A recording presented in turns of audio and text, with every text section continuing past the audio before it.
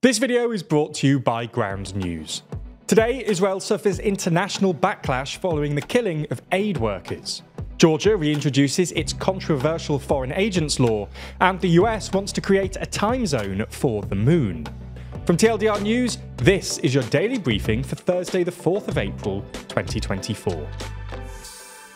World leaders are demanding answers this week after an Israeli airstrike killed 7 aid workers in Gaza on Monday, despite the convoy having coordinated its movements with the Israeli military. The humanitarian workers from the World Central Kitchen charity were hit whilst travelling in clearly marked aid vehicles shortly after overseeing the unloading of 100 tons of food brought to Gaza by sea. The charity's founder, Jose Andreas, said the Israeli attack had targeted them systematically, car by car, while Israel describes the killings as unintentional and a tragic incident. The governments of the countries whose citizens were killed, including 3 from the UK, a US-Canadian dual citizen, an Australian, a Pole and a Palestinian, have condemned the strike and urged an investigation. Meanwhile, they're also facing growing political pressure to stop selling weapons to Israel. In Britain, more than 600 lawyers, academics and retired senior judges have written to Prime Minister Rishi Sunak setting out concerns that the UK government was at risk of breaching international law, while the Scottish National Party is calling for Parliament to be recalled from its Easter break, so the issue can be debated. The Labour Party says the UK government should publish any legal advice it's had regarding whether Israel is breaching international law, and suspend arms sales if there's a risk of a serious breach of international humanitarian law. The killing of the aid workers has also stained Israel's relationship with Poland, with Poland's deputy foreign minister summoning the Israeli envoy to discuss the new situation in Polish-Israeli relations, as well as moral, political and financial responsibility for recent events in the Gaza Strip. Meanwhile, Australia's Prime Minister slammed Israel's explanation for the strike as not good enough. Over in the US, though, the Biden administration has doubled down on its arms transfers to Israel, saying Israel's right to self-defense is a long-term commitment of the US.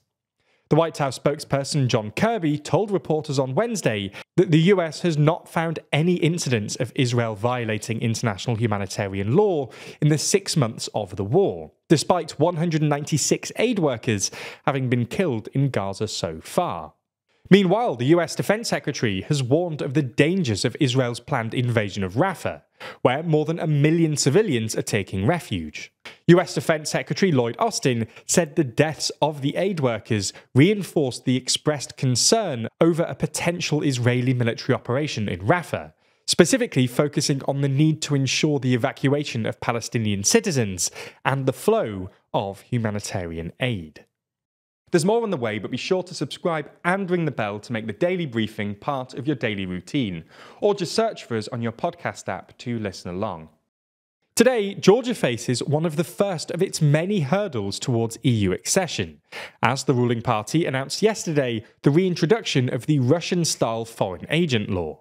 The controversial law would require NGOs to disclose their sources of funding, essentially branding charities, pressure groups and opposition media outlets as agents of foreign influence. It resembles similar legislation used by Moscow to crack down on the opposition. In a statement released today, the EU condemned the reintroduction of the law, warning that ensuring media freedom is critical to EU accession and is at the core of democracy. The Georgian Dream ruling party added a statement on Facebook yesterday that NGOs are involved in the dissemination of pseudo-liberal ideology and so-called LGBT propaganda, as well as in campaigns that aim to undermine public trust in the Georgian Orthodox Church. Now, this law was actually proposed around this time last year, but was forced to unconditionally withdraw the proposal amid massive public outcry and huge street protests in Tbilisi. So, which alterations have been made to the law since? Well, not many. In fact, the revised law will retain the exact same text, threatening imprisonment for up to 5 years, except that the term foreign agents is now replaced by organisations pursuing the interests of a foreign power. Opposition groups have vowed to fight against this law, calling it a war on the Western community. Moving back to Israel now, where reports have suggested that the Israeli Defense Forces have used AI in order to identify targets in the ongoing war. The Israel-Palestine publication Plus 972 magazine, working with the Hebrew language local call outlet, specifically claimed that Israel was using an artificial intelligence-based piece of software called Lavender in order to identify targets for missile strikes. Lavender was developed by the IDF's elite intelligence division known as Unit 8200, which is similar to the UK's GCHQ or the US's National Security Agency. The authors claim that Israel used the software frequently, especially at the start of the war, and that its outputs about Hamas targets were treated by military leaders as if it were a human decision. This was possible thanks to a decision by the military early in the war to give officers automatic approval to adopt the Lavender kill lists. As part of this, officers were not required to check the decisions made by the software. In addition to this, intelligence sources have claimed that, early in the war, Israel used dumb bombs which are unguided and generally destroy entire homes rather than just individuals, to act on Lavender's recommendations, as it's cheaper and they didn't want to waste expensive bombs on unimportant people.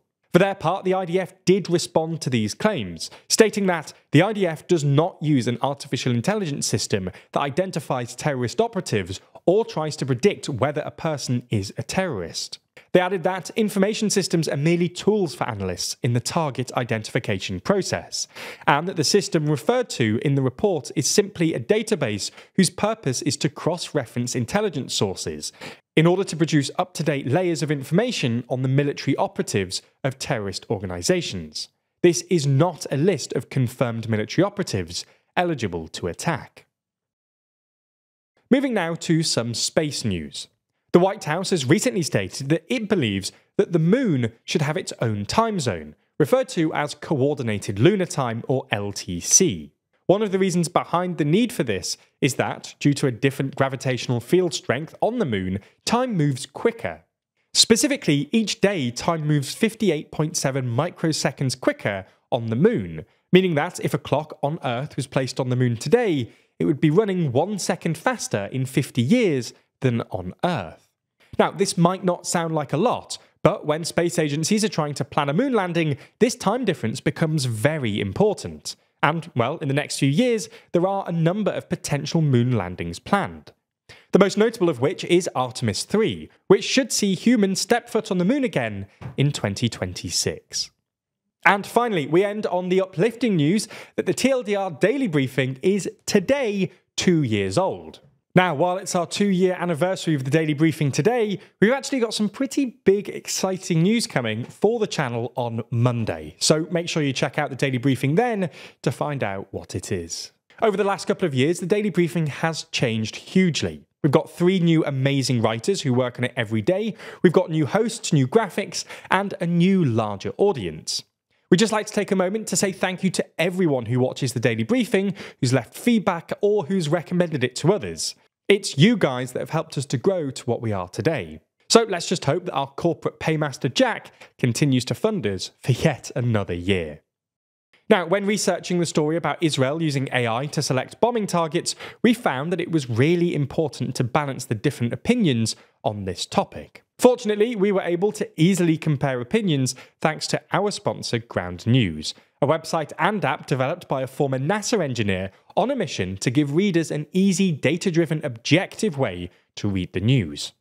Every story comes with a quick visual breakdown of the political bias, factuality, and ownership of all the sources reporting, all backed by ratings from 3 independent news monitoring organisations. For example, take this story about the Palestinian Authority wanting a vote on UN membership in April. Right away, you can see that this story had 37 outlets reporting on it. Of these 37 outlets, 12% lean left, while 19% lean right. Every story also comes with a detailed view of the bias distribution, factuality scores, and even specific ownership information. You can also swipe through some of the headlines to get a more detailed understanding of how reporting might change based on political bias. I especially like their blind spot feed, which shows you stories underreported by either side of the political spectrum. Ground News is such a useful tool for our current media landscape, and I cannot recommend it enough. I've become much better at spotting political bias, and I've surprisingly challenged some of my own views. In fact, if you subscribe today, you'll get 40% off their Vantage plan. That's $5 a month for unlimited access to every incredible Ground News feature. This offer is only available here, so make sure you go to ground.news/TLDR or click the link in the description to get started and support an independent news platform working to make the media landscape more transparent.